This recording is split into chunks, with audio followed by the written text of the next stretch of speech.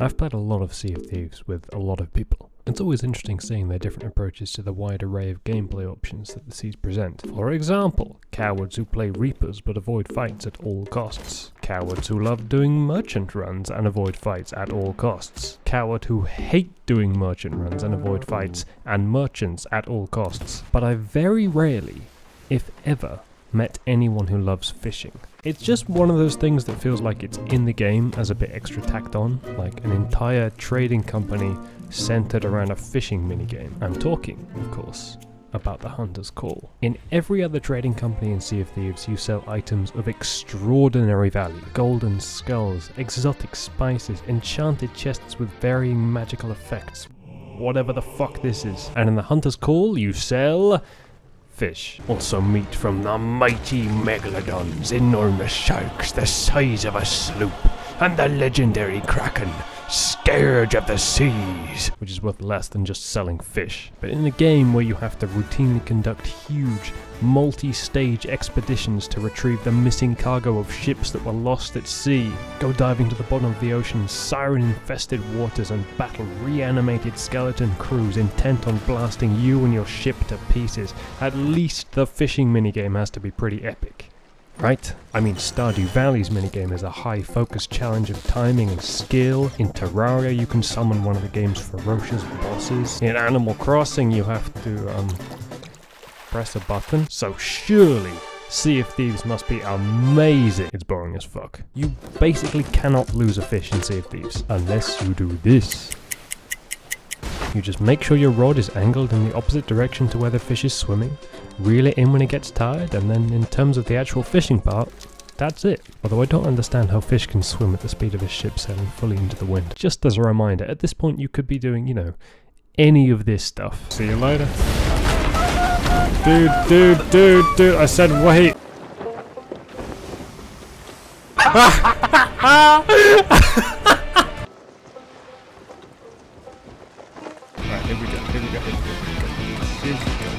Oh shit. Okay, so why do we bother? Where is the reason to play here? What I am about to show you will break your fragile, tiny mind as it did mine. This is the fishing chart that I use, and as you can see, there is some depth here. There are 3 different baits to use, all corresponding to different areas of the map and various situations. For example, with leeches you can catch ancient scales found in the ancient isles, or stormfish, which you find during storms, as opposed to grubs, which let you catch devilfish, or battle gills, which you literally have to catch while in a sea battle or in an active fort. To go even deeper, there are also different fish variants worth varying amounts, including a rare type of each fish that brings in the big bucks, and a trophy fish of each variant. Big fish. Children, let me tell you a story. It was a crispy spring evening, and I sat at my laptop with a cup of coffee, fishing rod in hand. I was playing the game in Japanese for study immersion, and was trying my best to memorize all of the different fish names. In particular, I was looking for a trophy bone ancient scale, a fish worth 11,250 gold pieces by standard trade. And then it happened.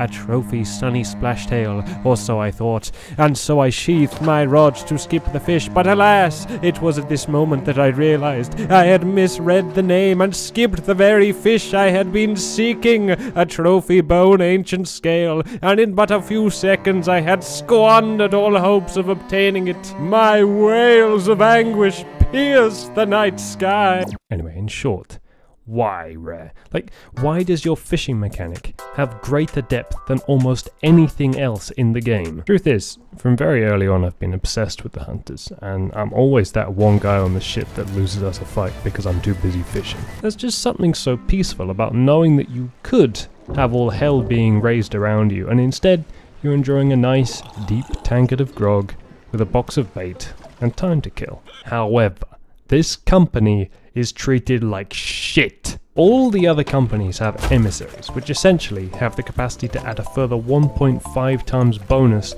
to every item that you sell, and are full of lucrative, expensive items that are actually worth your time. But the hunter's call has no emissary, and fishing is the only way to make money. Trust me, I've tried beachcombing to find gems, and only gems. I've tried filling a storage crate with the meat of every animal that I have seen over a 3-hour period, and somehow the most effective way to earn money is still just fishing, which gives you fuck all. Not to mention, for a profitable fishing session, you need to get at least 50 bait, which takes ages of digging endless holes, and even longer for earthworms. Fuck you, earthworms. So please, devs, show the hunters some love.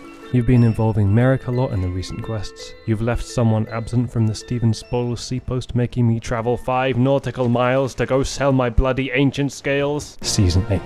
Now is the time to give us an emissary.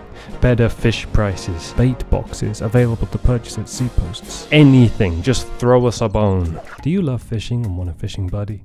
Or do you just think it's stupid and want to make fun of some idiot for trying? Well, I'm live pretty much every day on Twitch, so now you can. Ooh.